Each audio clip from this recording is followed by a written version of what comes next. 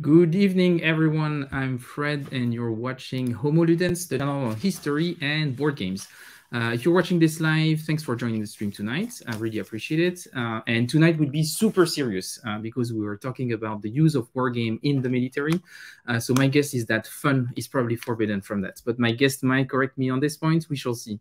I am actually quite excited about this panel, as I would like to explore for the first time on this channel a bit more about how tabletop wargames can be used professionally and not only as a pure gaming product. So to discuss this current state of wargaming in the military, I regrouped a panel of 3 researchers and analysts from the US and from France, because I wanted to avoid having only an American perspective. But it's quite hard, actually, I would say, because it seems that the US is pretty advanced on that topic, but also way more open about discussing it publicly. I think it's relevant public now, even with all the progress of computer simulation. It seems like more than ever, wargaming is a recurring topic. You can read a lot of articles about it. Well, a lot, but quite a lot of articles about it on War on the Rocks, for example, a really popular defense blog. But we also see like actual initiatives around tabletop wargaming in the military. I think that in 2008, the Chinese Population Liberation Army has opened a wargaming center. There was an initiative that was launched in 2017 by the Military Academy of the General Staff in Russia. There were a lot of initiatives happening in the UK. And even today, I actually saw a job offer for the Danish Navy that is recruiting wargamers for their research center now in 2022. So that's a quite interesting and active field. As usual, if you're watching this live, please feel free to ask questions in the live chat, and I'll bring them to the panel. If you see that I don't bring them straight away, that might be because I keep it for a moment that will make more sense, because I try to structure the discussion. So don't be too worried if you don't see your question pop up straight away. But enough about the intro. I will bring my panel for tonight, and I would start with Sawyer Judge. Hi, Sawyer. Sebastian Bae and Antoine Bourguilleau. Thank you very much to the 3 of you for being here this evening. And well, thanks for being here tonight. But also, just a quick question: how are you feeling? Are you feeling confident about this discussion? And I know that some of you are actually also wondering if we're going to do it for the Super Bowl. So I'm just going to reassure the American audience, but also the panel here. We are going to be aiming at ending in an hour or so. So don't worry too much about that. Good. Great.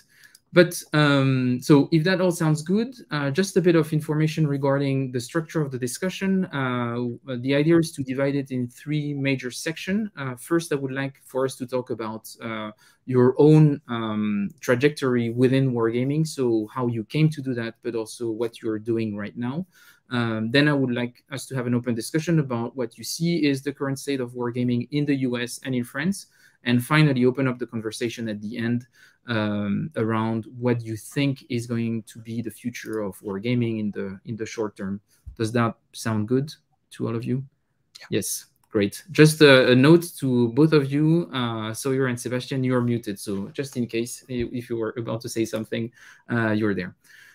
Cool. And I'm going to check. I see that there is actually a lot of people in the chat, and we have even Philippe Lépinard from l'IAE, so that's really great. Also someone who's working on the academic field on gaming, but more in the management part. So that's interesting to see that we have also some wargaming gaming professionals here tonight. So that's really nice. Kabuki Kid.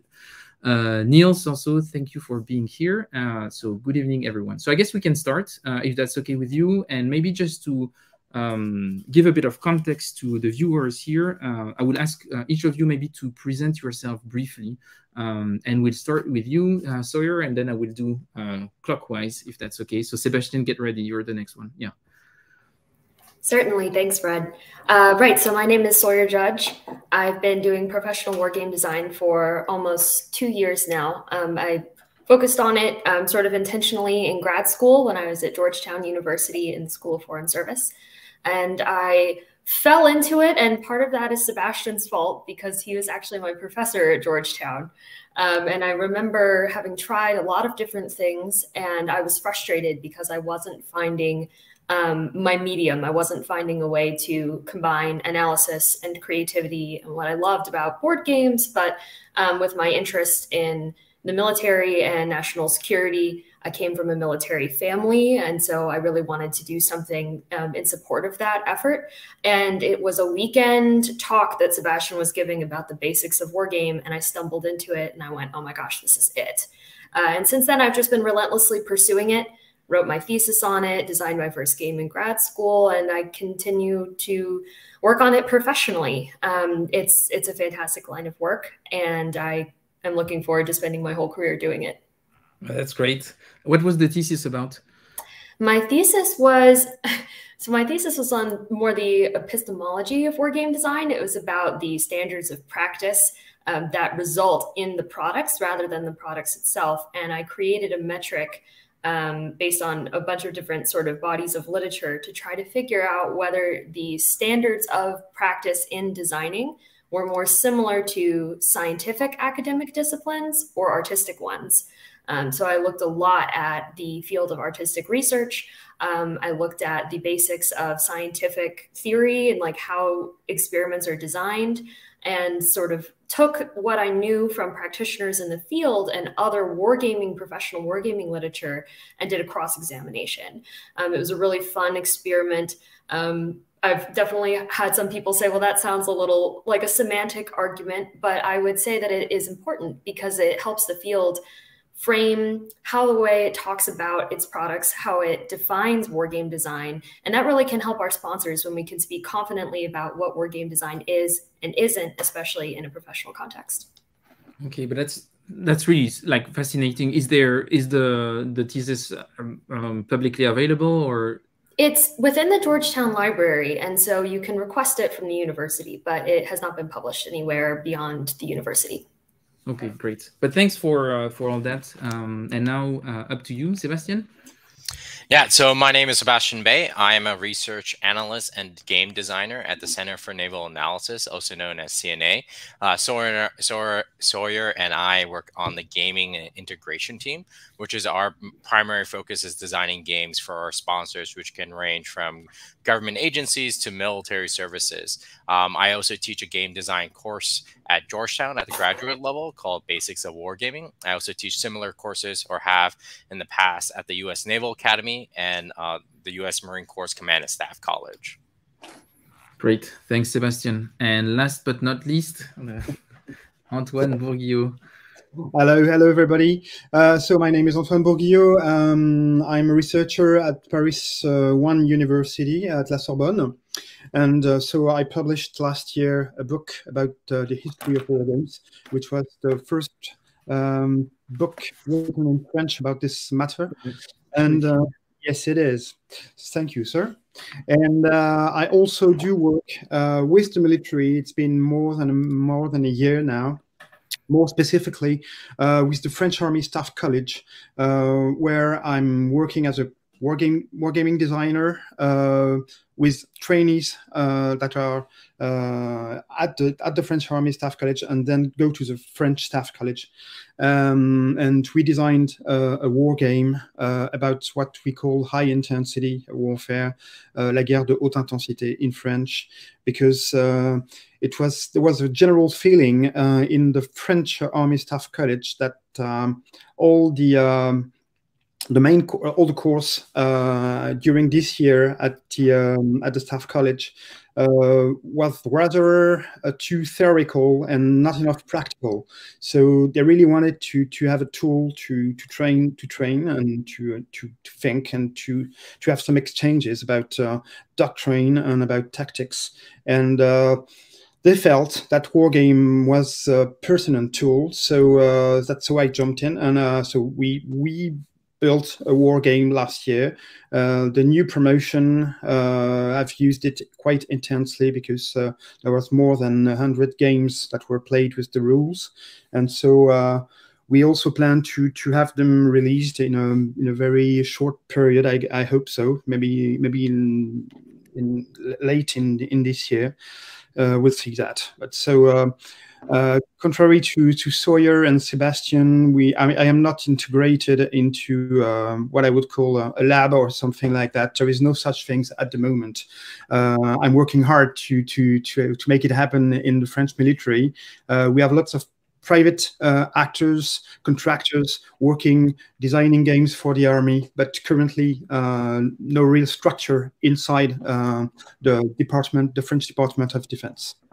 Okay, but thanks for that. And I think it's already an interesting information that you're noting around some of the differences that you see between how the activity is being developed in the US and the number of actors. Like Sawyer and Sebastian were talking about a lot of different sponsors for the projects. It looks like already in France it may be a bit more limited at this stage, but that's also something that I would like to discuss a bit more in the second part of that discussion.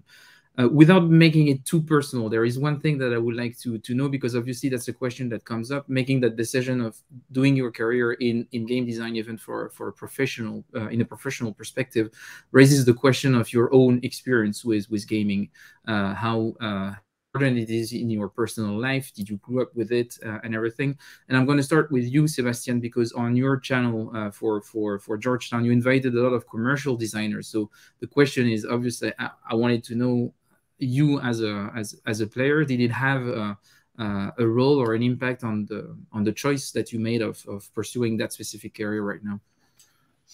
So personally, I was a hobby gamer. Growing up, I played hobby games, the Avalon Hill games. You know what I mean? I grew up playing Risk, Axis and Allies, and so forth. And I'm still a pretty avid, board game player myself. I love, pretty crunchy hex and counter games up to, some Euro games as well. But as a career, I didn't know professional wargaming was a possibility. It wasn't, a choice that I knew, or a career that I knew was available to me. Like most professional wargamers, at least in the States, I was one of the many who fell into it. So I enlisted in the Marine Corps out of high school, went to college and graduate school. And after graduate school, I was actually pursuing some writing and hoping to work for the State Department. But at the same time, I was, in between jobs and was waiting for my offer to start at State Department. And I was actually in Kurdistan covering a story for Foreign Policy magazine as a freelancer. And I was like terribly sick. And I was like, God, this is a terrible way of life. I can't do this. I need a real job. Right. So I looked up defense jobs, looking to pivot away from defense journalism. And I found wargaming as an analyst down at Quanticos for the Marine Corps' Wargaming Lab, also known as the Wargaming Division, which is a subset organization of that. And then I applied. They asked me if I can come next week for an interview. I was still in Kurdistan and Iraq at the time. I was like, can I come a bit later? So I caught a flight, returned back to DC, and sort of started my professional career there. I was a hobby gamer already. I had some knowledge from my days as an enlisted Marine in the infantry, but my real sort of conversion into the professional realm started there, where I sort of started learning how to design games for the military on the job. And it was great to have my combination of hobby gaming as a background, because it made me understand how games work, what makes games interesting and fun and engaging, but also combining sort of the research and analytical skills that I had in grad school and undergrad. So it was a great little merger of those two things. Great. And for you, Sawyer, was it something that you used to play before, or is it something that you actually developed when you decided that that was a career that you wanted to pursue? I think it's more fair to say of my experience that I decided to dive into it very quickly once I knew it was an option for me. My family did love playing games growing up. I remember playing a lot of Monopoly and some more what I would classify as maybe the kinds of board games that you can buy at Target, right? More like classic games. And I did love them, but I wasn't a full-blown hobby gamer. I didn't really find out about games like Axis and Allies and some that I think have a lot more popularity in wargaming circles until I was in grad school finding out about wargaming for the first time. And so I think what drew me to it was less of a hobbyist background and more of this desire to be creative, and I just love different methodologies so much. And I thought that wargaming was such an exciting way of expressing that creative instinct in a way that was really helpful and analytical. And so it was just something that really appealed to me, and it really appealed to the way that my brain works. I'm a very visual thinker. My office is just full with like Post-it notes, and I really can't express my thoughts without drawings and doodles. And I found that wargame design appealed to that way of thinking in a really unique way for me, and I was just hooked. But since then, my board game collection has definitely grown substantially. Good. And is there like any specific games or system that particularly struck you or like inspired you in your process of getting into wargaming? Sure. I remember Pandemic was the first sort of collective or collaborative war game that I played. And I haven't played it in 2 years because it feels a little too soon now. But before the pandemic, I really enjoyed playing it because I loved the mechanic, the sort of seamless mechanic of populating an epidemic. The way that they used the card deck and everything else was sort of seamless, easy, intuitive for people who maybe are not avid hobbyist gamers. That's really important to me when I look for board games, is that it's something that my family and friends who are not board game enthusiasts would still be willing to play. And so I think that that's really a beautiful art if you find a game that is both complicated and satisfying to people who would be content to spend multiple hours on a game, but isn't intimidating for people who might not. And so that is one that I really enjoy. And I also have a dear love for Evolution Climate, which I think is both aesthetically pleasing, but also the right amount of complex. Simple rules, lots of options for decision making. And that is really, I think, the hallmark of a good game design. Great, thanks. And Antoine, I'm asking the question, but I know the answer, so I will tell you, try to be short, Antoine, because Antoine has a lot to say about gaming, and this is not a miniatures channel, so be careful. You're on thin ice. I must confess, well, I am also, I am a miniature war gamer, indeed, and I particularly enjoy all the systems made by Sam Mustafa, which has lots of things that were taken, I think, from his extensive use of board games, and he really renewed the whole thing. But actually, just like Sebastian says, I was also a hobby gamer, lots of X encounters, more lately Eurogames. But the thing that strikes me the most is, well, actually, I discovered the existence of war games when I was 16. I was going into a museum. It was about the First World War. And at the end of the museum, there was a box of a French war game, which was called La Bataille de la Marne, the Battle of the Marne, which was obviously a game about from Jeux Descartes, which was one of the first French publishers in the late 70s, early 80s. And so I was absolutely flabbergasted by this view. I just could not believe that it was possible to play about history. And I think that one thing that really strikes me is that lots of people actually do not play war games because they just don't know war games exist, actually. So we are in a niche, and I'm very struck by the fact that, for instance, in the French army, I've been meeting more than 200 or 300 or 400 of trainees at the staff college, and there are not lots of people who actually have ever played war games, maybe like 10%. So it strikes me that in the military in France, well, most people have heard of war games, but almost none has ever played a real war game. Yeah, and that's an interesting topic. I think even in board gaming, sometimes it's a part of the hobby that is pretty unknown, and for a lot of people. And like when we mention war games, often they think about miniature war games. They don't know that there are games like, for example, Twilight Struggle, that are on a completely different level, that are actually talking about international relations and not specifically about a battle. So that's and I expected, at least in the military, a better knowledge of it, because as the history of wargaming and history of military, at least for the last 150 years, are pretty connected, you could expect a bit more knowledge. But yeah, anyway. So that was it for the personal stuff. It's already 20 minutes in, so I probably should get moving and get into the actual center of the topic. Maybe a first question to you, Antoine, because now I would like to discuss about the current state of war games, but also how it can be used. So as you were saying, you have a bit two different positions. On one hand, you're working with the French military, but on the other, you're at La Sorbonne, so doing historical research. And intuitively, you can understand how wargaming can be useful in the context of training officers or within the context of the military, because it makes sense. But I was wondering, in the context, as a historical researcher, do you feel like wargaming can be a tool to explore and better understand specific battles, for example, for which we lack sources or things like this? Do you feel like the two interact with each other, that wargaming can be a tool both for historical research, but also in the military as an analysis tool?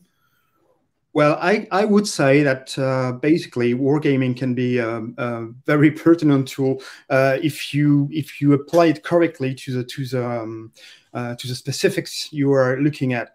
About history, I'm pretty sure that it really can help you to make you have a sideway look on your matter. So you're not only into well, when you want to talk about a battle, usually you describe a battle, but if you want to make a game about a battle, you have to not to produce a thread, you have not to produce a text, but you have to produce some matter for a story. So you don't tell a story, you give the tools, you give people tools to get their own story right about the thing. And one of the things that strikes me the most when I'm thinking about war games and history is that the use of dice, cards, whatsoever, tends to randomize things.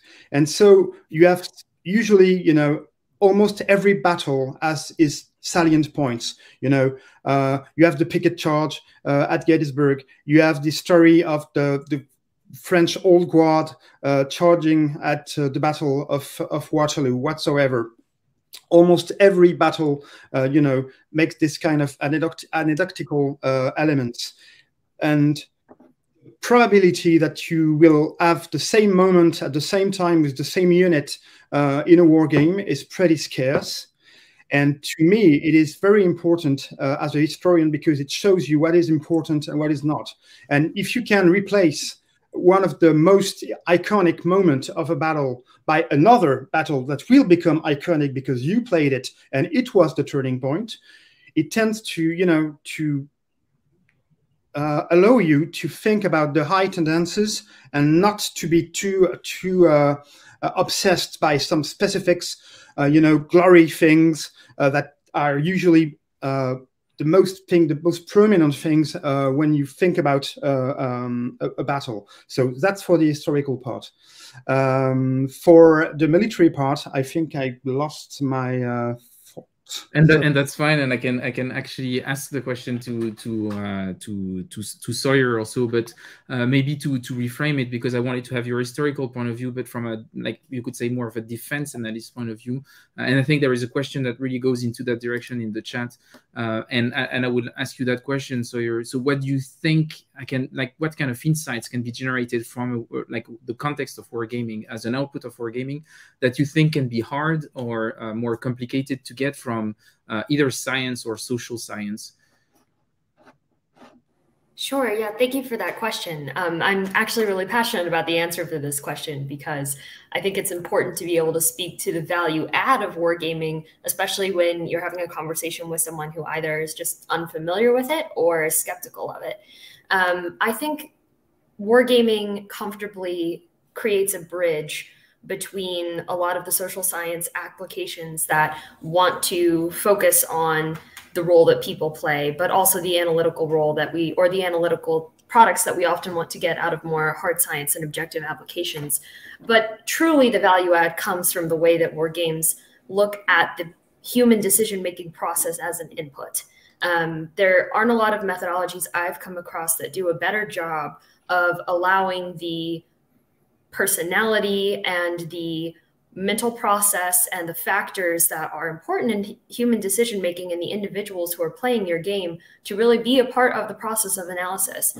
We have to take the human element of war and other problems that we look at into account. And what better way to do that than to actually set up some sort of, I hesitate to use the word model, but a capture of a problem and of reality, and to pose those difficult decisions to people, and to look at their response and to be able to say, this is presenting us a possibility that needs further exploration. I love to say that the other value add beyond the way that war games enable us to look at the human decision-making process, another value add truly is how do I want to say this?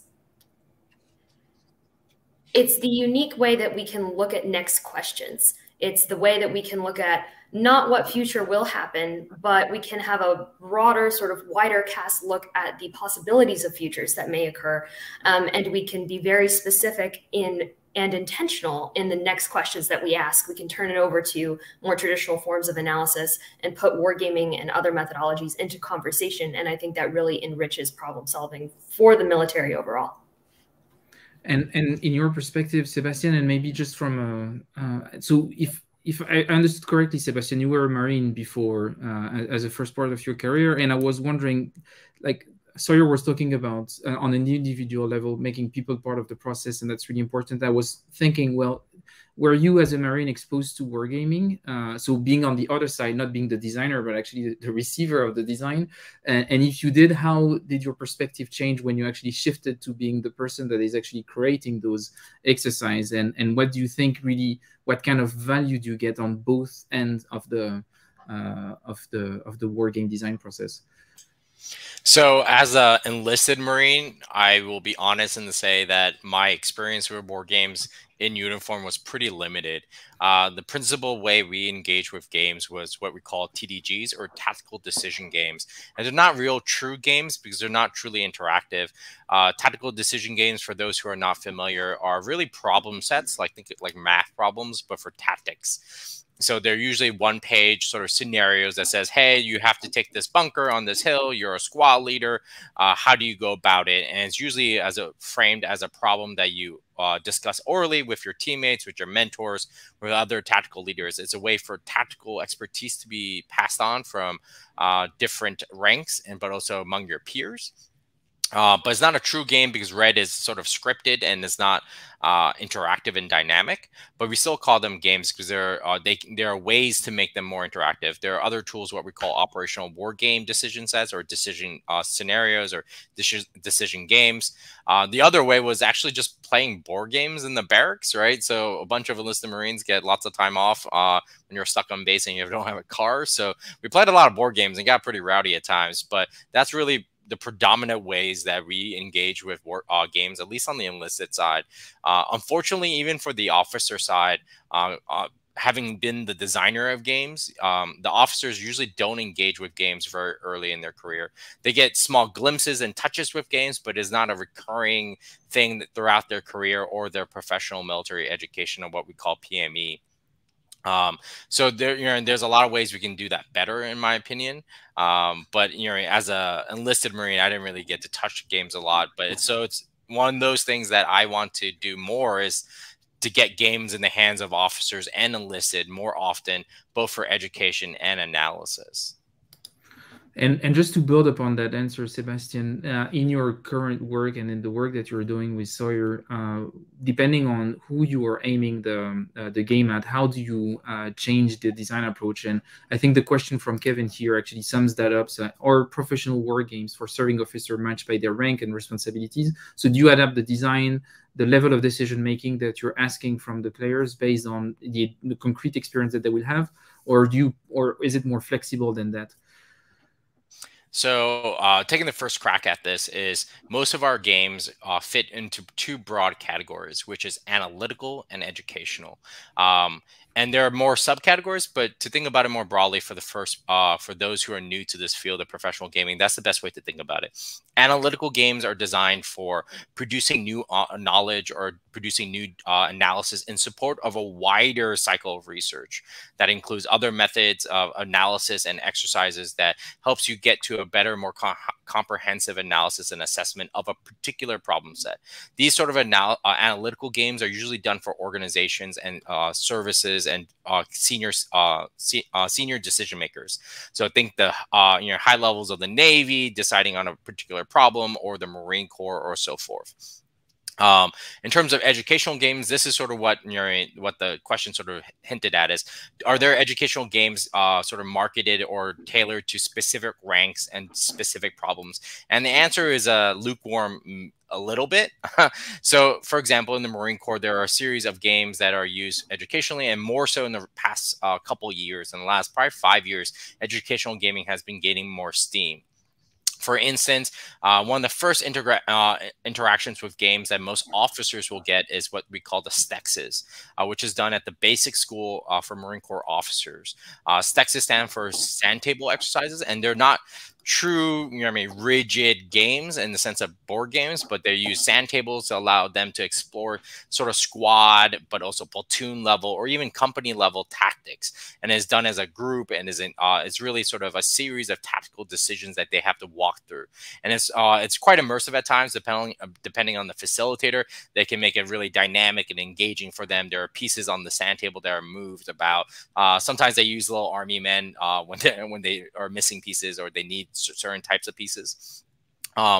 In the past, they were more structured types of games. In the Marine Corps back in the 60s, 70s, and 80s, and even into the early 90s before the first Gulf War, they had a system of games called TAC War, which was based on an analytical game called the Landing Forces War Game, which was later redeemed into the TAC War family of games, which had different types of games for different types of commands and sort of leadership. So TAC War was the one for sort of company and battalion level. There were steel thrust warfare, which were at higher levels of what they call the MAW and the MEF, or the MAF at the time, MAF, which are now referred to as the MU and the MEF, which are the Marine Expeditionary Unit and the Marine Expeditionary Force. So there are different types of educational games in the past that were targeted at specific demographics. And even today, there are games like OWS, which was designed by Colonel Tim Barrett at the Marine Corps Warfighting Lab and the Wargaming Division, which is more geared towards command and staff level majors, lieutenant colonels who are looking at staff problems. For example, my own game, Littoral Commander, is more aimed at captains and below, right? And there's in their enlisted units, they're looking at sort of the battalion, regiment, company level of command. So there are different games. Command General Staff uses several other games that are both commercial and its own game. It has a divisional game called Land Power that it uses for staff sort of level combat. But each of these systems have different abstractions and different compromises depending on their demographic. And you mentioned something that I was interested to talk about also, and that's the influence of commercial gaming into your own activities as professional wargamers. And maybe I'll start with you, Antoine, just to better understand how do you see the two interact with each other. So as you were saying, like in France, it's not that necessarily developed yet, but do you feel like commercial wargame can serve as a basis that you can build upon? How do you see that relationship growing for you, but also in general within the whole field? Just before that, I would just like to first say that I totally agreed with what Judge said about the benefits of using war games. I'm totally on this on the same line, and I would also second what Sebastian just said about the fact that we need to have more enlisted and junior officer using war games. For my specific case, I am at the French Army Staff College.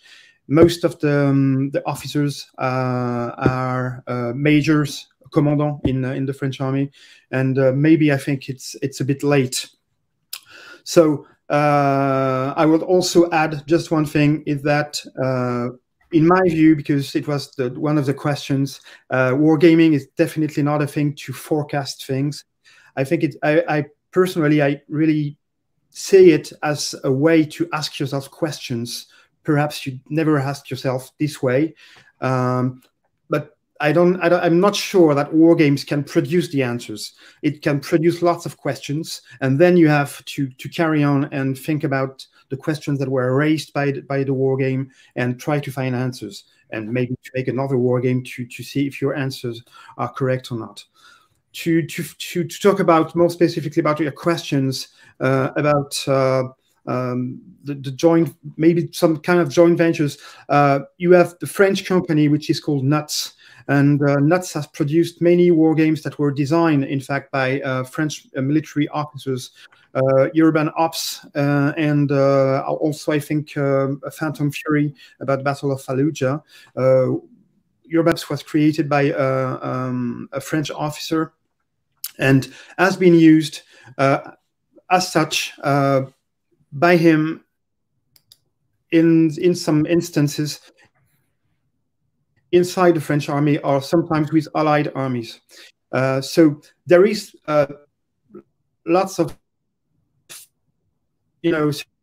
relations between the military and we have, for instance, also a French company which is called Pitarek, who does lots of serious games. So we're not more on war games, but more on serious games, and do work for the French Department of Defense. So I'm producing usually things like more matrix games, not more kinetic war games. So there is a circulation. Actually, we are discussing to have this war game that was made by the trainees of the French Army Staff College by Nuts and with Nuts. So we are discussing this matter on this very moment. So I hope that it will carry on. But for the moment, I must say that there is no structures like the CNA that has really got a hold on wargaming. It has taken a hold in the French army, that's for sure.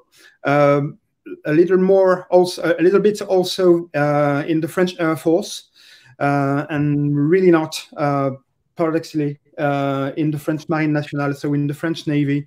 Lots of people are talking about it's a huge tendency for like 1 or 2 years. Lots of people in the institution are saying, we should make war games. We should do war games. We should, war game. And people talk a lot about war games, but really, in fact, nobody really do war game, and certainly not on, I would say, on a systematic basis. So we, at the École de Guerre Terre, so the French Army Staff College, in my researches, I think it's the only time that, for the first time in the French army, wargaming was inside the course of the first year of training inside the French Army Staff College. It's the first time that it is inside. Lots of people have been playing war games outside and on their free time. Told us, but not inside and with the teachers. So it's the first time, I guess.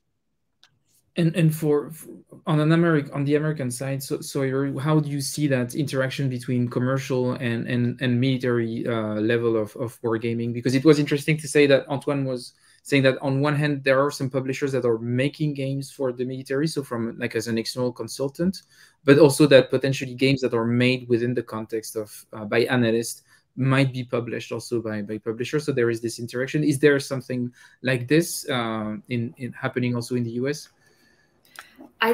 Yes, I think Sebastian can speak to this perhaps even better than I can, because he is a little bit more plugged in, I believe. And Sebastian, I don't need to call you out on this, but perhaps more plugged into what is happening in the commercial war game design development world in the US than I am. But I can speak to how important playing commercial games is for professional war game designers. We definitely, as part of, I can particularly speak to the aspect of training to be a professional war game designer. A large part of that is encouragement from people who are more senior than myself, saying, hey, let's get together and let's play some board games and let's break them apart and let's talk about how different mechanics that are present in commercial games might have value to what we do professionally. And so at a minimum, I think the overlap between the commercial and the professional world is a very important part of the dialogue and is an important part of how we think about designing games as a practice and as a method. So there's definitely an influence there. And Sebastian, do you want to add something to that? Knowing that you just have one of your projects being added, but into the pre-order of a new publisher, you might. Yeah, so I'll try not to be so self-promotional, but there is a lot of engagement between the commercial realm and professional wargaming. Many professional wargamers who work for DoD will make their own games. Like, for example, Volko Rohinky, who wrote the Coin series. He was a longtime CIA analyst, although his job wasn't professional wargame design for the CIA. There are others like colleagues of mine at RAND in the past who helped out design games or served at play testers. Mitch Reed over at Headquarters Air Force, he is an avid commercial game designer and sort of member of the community over at No Death, No Glory. And there are a couple other people who are designing games as well, like Dave Thompson and so forth.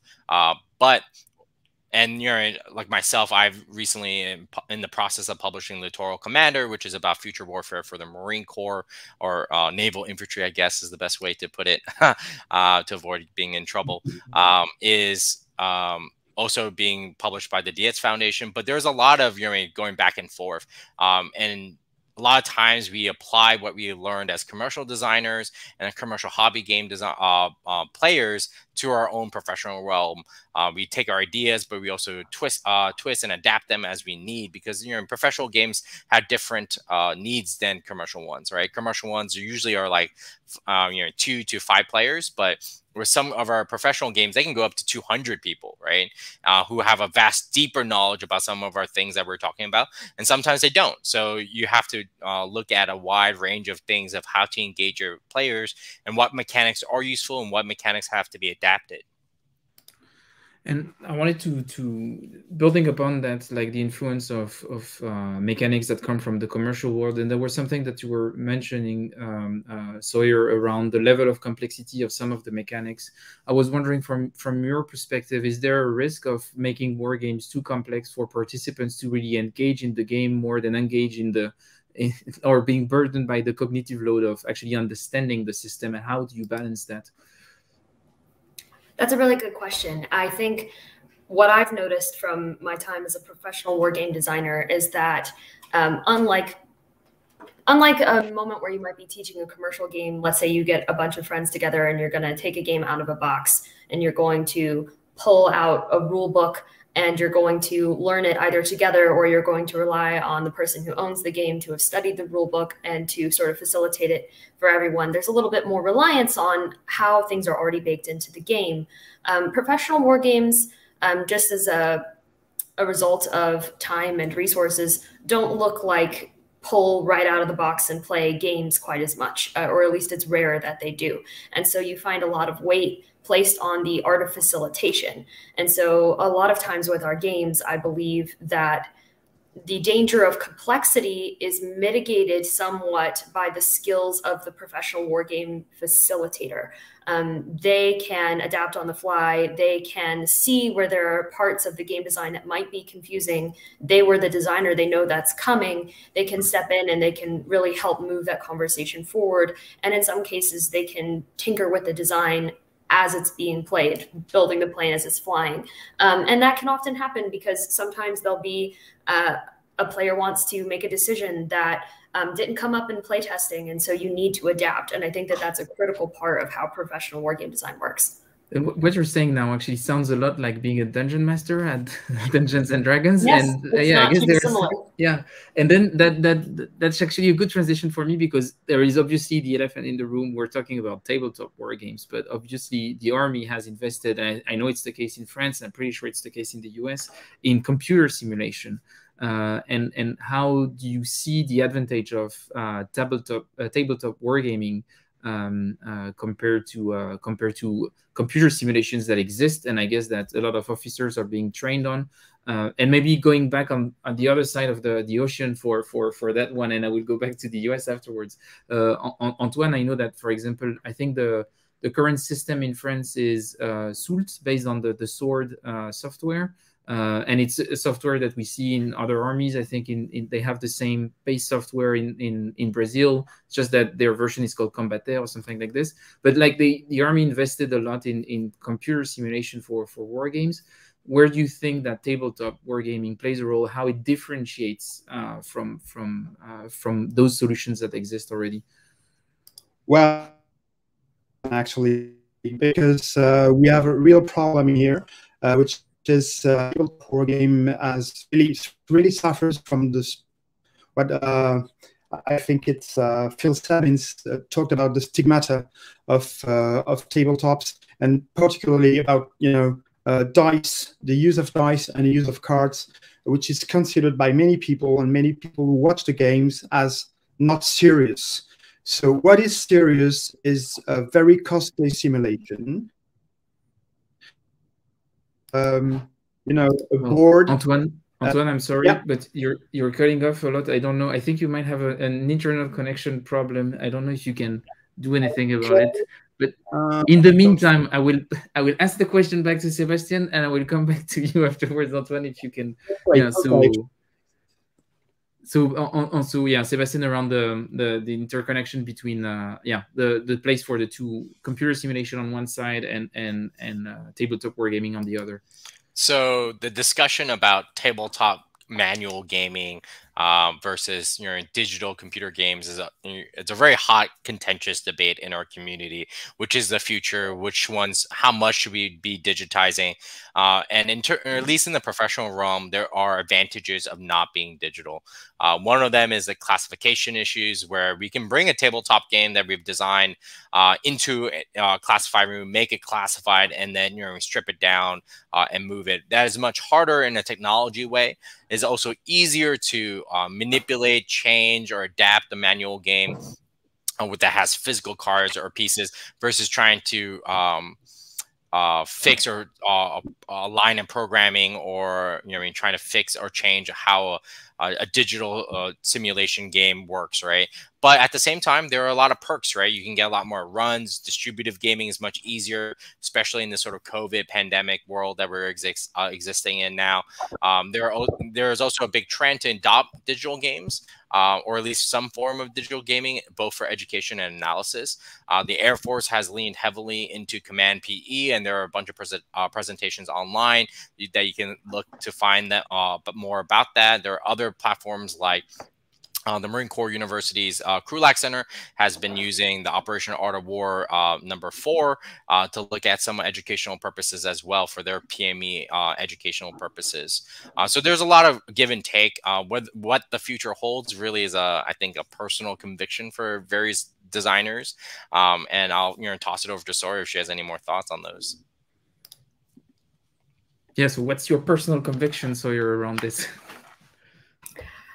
I think that Sebastian did a pretty good job of summarizing the debate in the current community. Personally, I like Sebastian, have seen the constraints that exist around trying to do to go digital with wargaming, and I also think that whenever you try to do distributed wargaming or digital wargaming, and we have been forced to sort of look into that more as a result of the pandemic, I think the risk that you run is you're losing some of the conversation that just happens naturally in the room.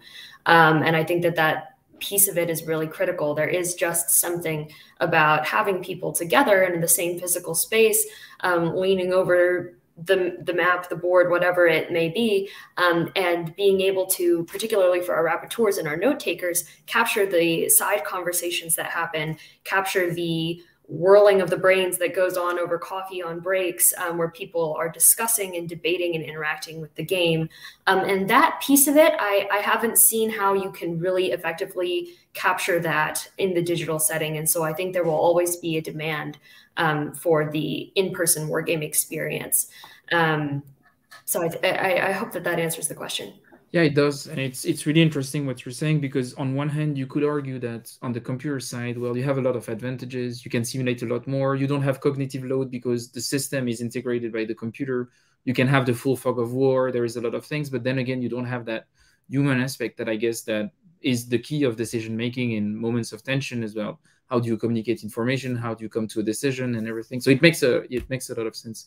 Going back to you, Antoine, hoping that the connection is better, because you were saying something really interesting around the stigmata of gaming and how it can be badly perceived within a professional context, playing with cards, rolling a dice. That looks a bit dirty. It doesn't look serious. And worst of all, it's cheap, and cheap doesn't look serious at all. So what's yeah. So yeah, I hope the connection is better. It looks good. Yeah. Okay, cool. Yeah, so I totally second what Judge and what Sawyer, sorry, and Sebastian just said. Yes, the thing is, there is a huge stigmata about the use of dice or cards that are not considered as something serious. In the beginning, when we were trying to create this war game at the École de Guerre, many people asked us two questions. First, could we do without any dice or cards? And second, wouldn't it be better if we have a digital program about this? Because it looked serious, because, you know, it's digital, it's professional. And so we really had to insist on exactly what Sebastian and Sawyer just said, that in fact, it's so easy to, you know, if you think something doesn't work, you can change it really quickly. Everybody's around the board, so there is lots of interactions, and so you can also discuss the modelization and the rules. And if you don't agree with rules, well, you're talking about tactics, you're talking about doctrine, and that's exactly what we want. So I mean that showing everybody that the rules are just a modelization or a way of thinking about the war is represented, and to allow people to have a critical view of the way we represent and this specific aspect of war. I think it's really one of the main pluses of manual war games. I really had to fight and fight and fight again about this. But I think everybody's got it now. So, well, it worked. Good. Keep on fighting. That's that would be we hope you do, and we support you, Antoine. Moral support. But then maybe to close a bit that, because we're getting really close to an hour already, it's going extremely fast. Just one last question about the current state of wargaming, and that would be a question around what kind of topics are you being asked by your sponsors to actually game on? Because we talked about kinetic warfare and things like this, but obviously there are a lot of other topics that could be relevant. I think it could be insurrection warfare, or just a civilian uprising, or the emergence of a crisis like a migrant crisis, for example, like we've seen in Eastern Europe quite recently, or those topics that are being addressed that the sponsors are asking games for. And really having this whole discussion around, well, it's not only about wargaming, but also about peace gaming. How do you create systems around how do you maintain peace? How do you de-escalate tension? So really curious about the kind of topics that you are being, so not without being specific, but just the categories of subjects that you're being asked to work on. And I would like to start with you, Sawyer.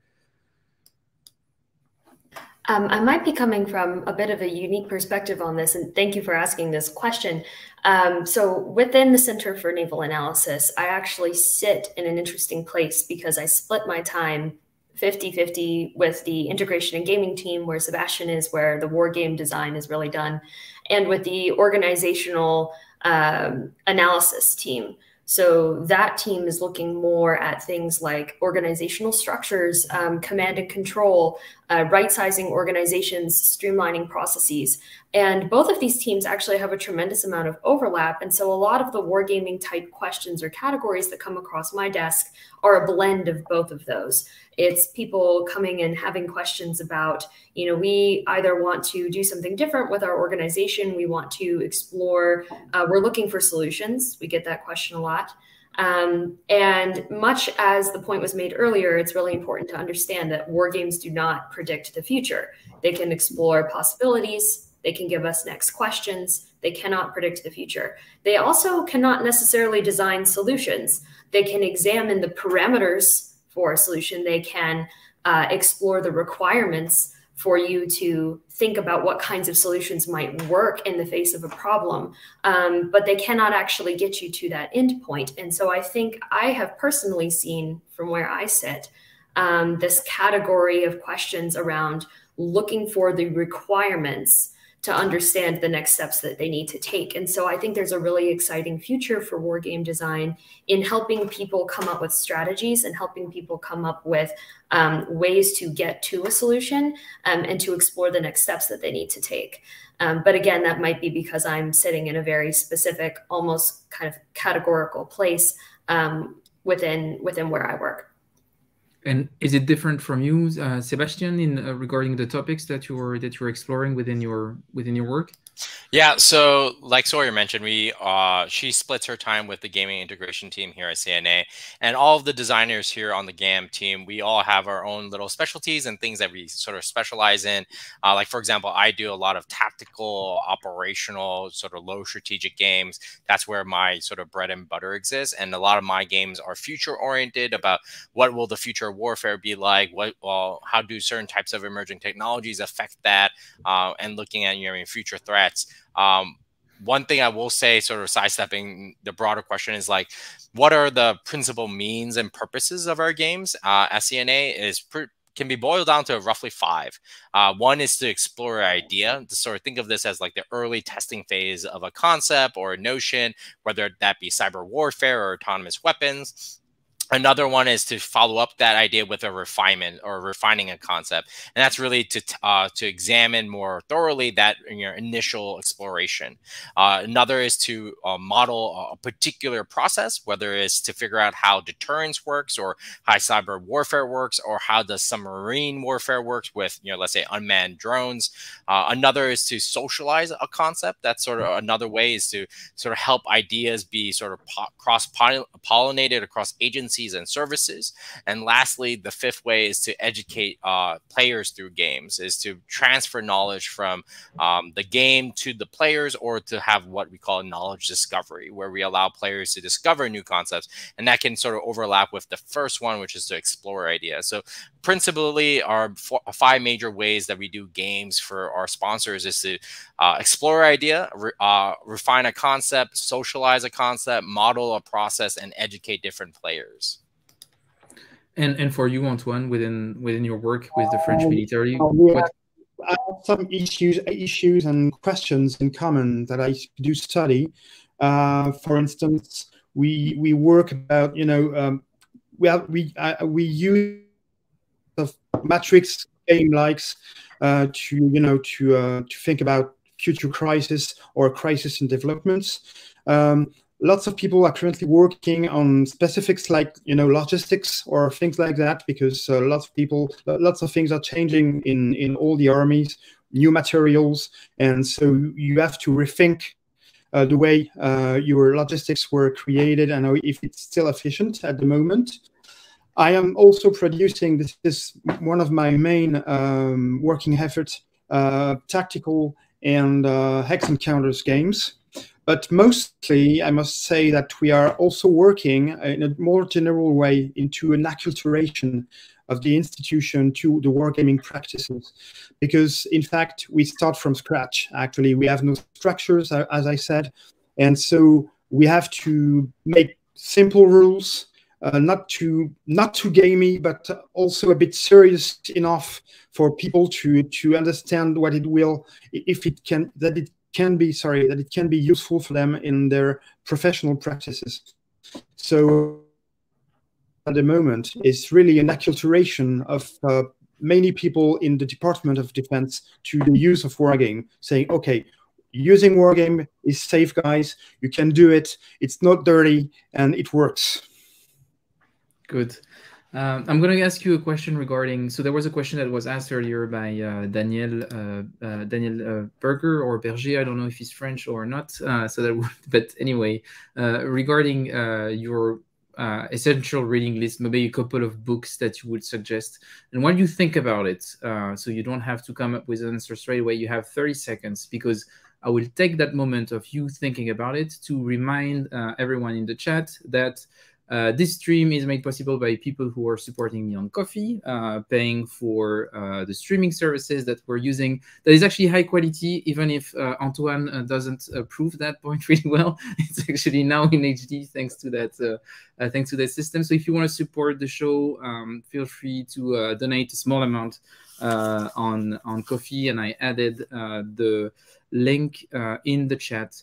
So thanks to all the backers already, and thanks to all the future backers that are just about to support the channel.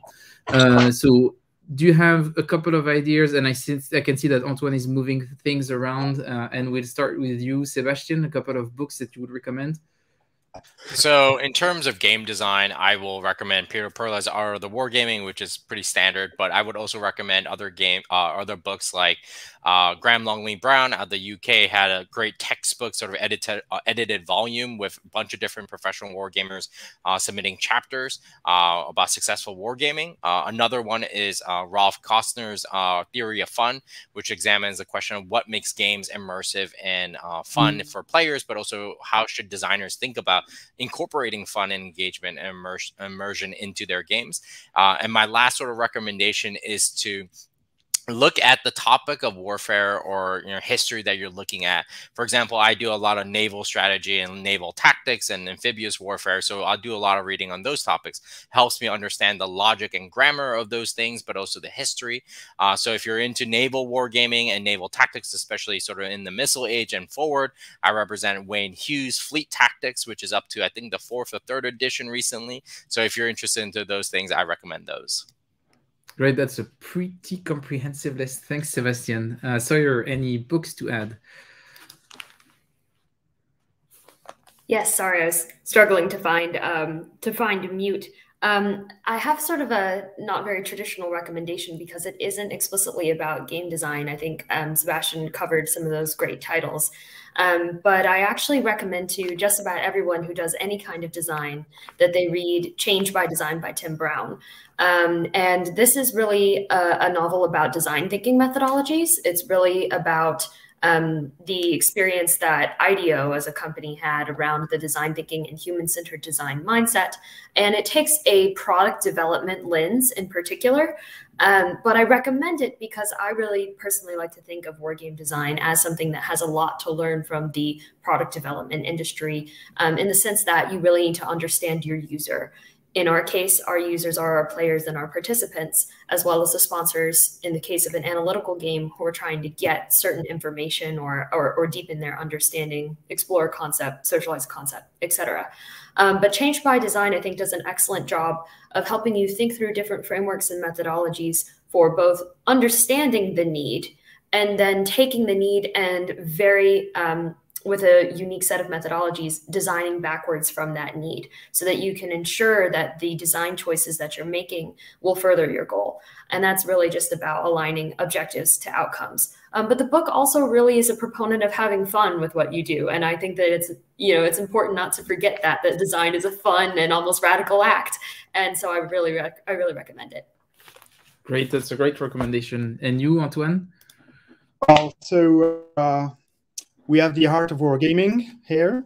I also, but it's still really great reading. It's the Wargaming Handbook by James Tigan. I took on Fleet Tactics, actually, which is a really great book. Wargaming Experiences from Natalia Voskovic is more about the way she uses war games in a professional environment, and it's a really cool reading. I'm also a great fan of Simulating War by Phil Sabin, and I also like even more his Lost Battles book about the way to reconstruct books, to reconstruct battles of the ancient times. And last but not least, Zones of Control, which was published by the MIT and edited by Pat Harrigan and Matthew Kirschenbaum. which is a great book. Lots of articles inside it, and I cannot recommend it too highly. Great, but I think that already gives a pretty extensive list of books for viewers, actually, if they want to explore more the topic of professional wargaming. So we're getting beyond the hour now. So I'm just going to ask one last question just to open up a bit the topic, and maybe we'll find another topic for a new video. But I would like to ask to each of you individually, where do you think wargaming in the military, but not necessarily only in the military, professionally within the Department of Defense or for modeling international relations, where do you see it going in the next 5 years or so? And I'm going to put you on the spot, Sebastian, and start with you.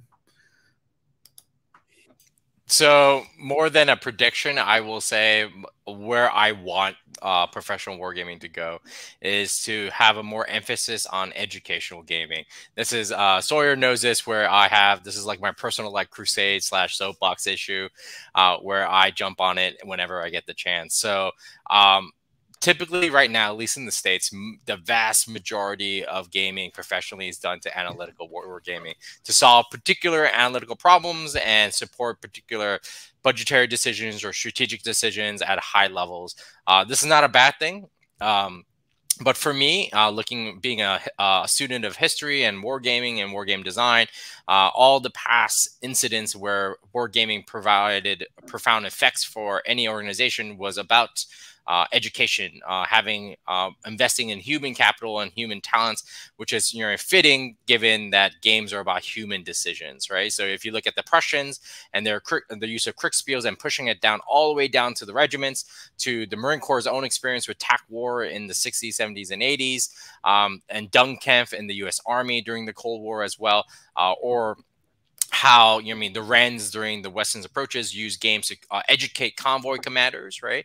There's a lot of emphasis on education. We don't do enough of it professionally. So I wish, in the next 5 or 10 years that Sawyer and I will be designing more educational games for our sponsors to help officers and enlisted at all ranks looking at all different problems. And for you, Sawyer, a different perspective on the development of wargaming professionally in the next 5 years? Absolutely. I do agree with Sebastian immensely, because I think education was so important and such a part of me even finding this career field and developing myself as a wargame designer. I would love to see that aspect of wargame design grow. I also would love to see an exploration into something that is related to war games but is not purely wargaming, and that is the workshop environment. I think there is a distinct difference between what war games do and what, say, design thinking workshops do. And Sebastian knows this is also sort of my soapbox, is the value of design thinking methodologies, how they relate and are also outside of war game design methodologies and the relationship there.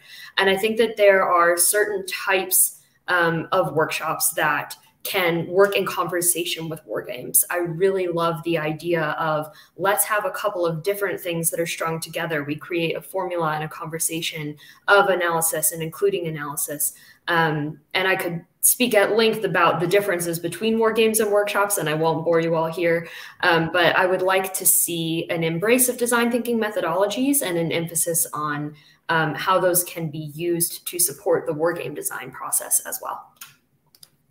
Great. And from your perspective, Antoine, in the French field in the next 5 years, hoping that you're winning all your battles and convincing everyone that wargaming is important. Yeah, I'm lucky. I'm not alone fighting these battles. But well, I would say that first I would like to have more women involved into wargaming, into designs. So that's one of the first points when I think about the French perspective, because they are notably absent from the field. And second, I really would like to see a lab or something like that, something like the CNA, for instance, to develop itself inside the institution. Because for the time being, I would say that wargaming practices in France are frail, really, because they are just dependent on many goodwill of peoples, and people come and go inside the institution, and there is no way I can be sure that in 2 or 3 or 4 years wargaming would still be used and developed. And I really would like it to be more developed than it is, which is obviously not very difficult. But even that could be washed away quite quickly, because we don't have any structure inside that does wargame, that ask wargame designers to come and join and to work inside the institution. So this is one of the main thing and the main workshops I have to think about and to work on for the next 5 years, I guess. Yeah, and just about your point around the presence of women in wargaming, I don't think that's necessarily only an issue in the professional side of it. I think it might be even worse in the commercial side of it. But I guess if I say more, I'm going to have, again, some problems with a small segment of grog nerds that are really annoyed when this is mentioned. But I think it's definitely something that I hope will get better in the next 5 years, dramatically, in both sides of the field. That would be great. Cool. But I would like to thank the 3 of you for taking the time for that discussion. I hope to see, hopefully, all of you again for another topic or another panel that we could discuss. Sebastian, more specifically, I would like to see you again, potentially, and I'm asking you right now to maybe do a demo of Literal Commander in the future. I think that would be really interesting to also see, like, concretely a tangible example of some of the work that you are doing. So if you're up for it, I will enjoy that quite a bit. But it was great to have all of you. Thanks for taking the time, and have a great Super Bowl thingy. I'm not sure who's playing and who you're supporting. The game doesn't make any sense to me, but it looks like you're having fun, and that's great. Yeah. So have a great evening, and thanks for everyone who joined us tonight. It was a lot of interesting comments and questions in the chat. I couldn't bring all of them. If you could see the list of questions that I had prepared for that panel and what we went through, it is a bit heartbreaking. But yeah, it was an awesome conversation. So thanks a lot for that, and being so open about discussing a topic that can be sensitive, because we're talking about defense. So it's not something that can be completely, not necessarily always completely open. So really appreciate that. Thanks a lot. Thank you, Fred. Thank you very much. And thank you, Sawyer, and thank you, Sebastian. Great. Have a good evening, everyone. Likewise. Bye-bye. Thank you. Bye-bye. Bye.